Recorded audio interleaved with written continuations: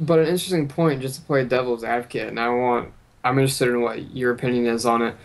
The people, the few people I have seen who have been in support of it, um, they say it's a good idea, not necessarily because the regulation will keep us safe, but because it's better than the other government alternative, which is an outright ban. So so I think that they're under the impression that government is going to get involved no matter what. So it's better for them to pass regulation that keeps it in the mainstream on the white markets than if they just had an outright ban on it, which would push it down, back to the dark net and into black markets like drugs and things like that. Yeah, Do yeah. you think do you think it's worth it, or do you even think it's necessary? Do you even think that would happen if there was an outright ban on Bitcoin? You know, it's hard to say. I'm not sure what an outright ban in the United States would look like. Uh, like if Obama came out tomorrow and said that virtual currencies are dangerous, they support global terrorism, and he goes down this long laundry list of like things wrong with Bitcoin and virtual currencies. Um, you know, what that okay, Coinbase, BitPay, these large companies that have set up, they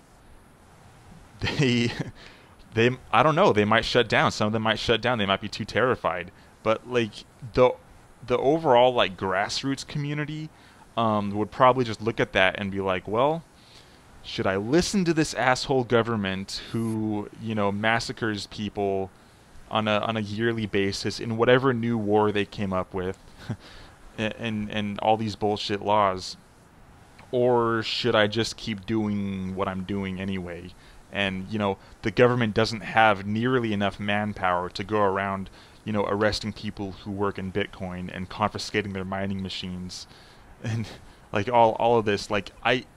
It's it's a scenario that I think that even people in the government realize that they could never really pull off. Not in a country as big and diverse as the United States. There's other smaller countries that might be able to ban Bitcoin more effectively because they have smaller jurisdictions. Argentina, Ecuador specifically, but you know, I don't think that that would have really that much impact in the United States at all. And actually, if the government did straight up ban Bitcoin, that would have some pretty big headlines across news organizations Hmm. and actually promote Bitcoin more to the masses. People want to do something more when it's not allowed, so people would research it more at the very least. Yeah, I think I'd have to agree with you because I think an outright ban on Bitcoin would motivate a lot of people who are really interested in Bitcoin, but who are, politically agnostic. They don't care either way what happens politically. They're just not interested. I think it would inspire a lot of those people to actually take a stance on something and Mm. just practice some good old-fashioned civil disobedience and just like ignore it. And Yeah, hell yeah. I think we have a pretty good example of that with China. How many times have they tried to ban it and how well has it worked out for them? They haven't even been able to shut down the exchanges yet. Yeah, yeah, that's Uh, another example. Like that, they have a big, large country with a ton of people in it, and it's pretty hard to ban something that people can just use on their computers. yeah, and the Chinese government has much more power over their people than the United States government does, because they came from a communist background.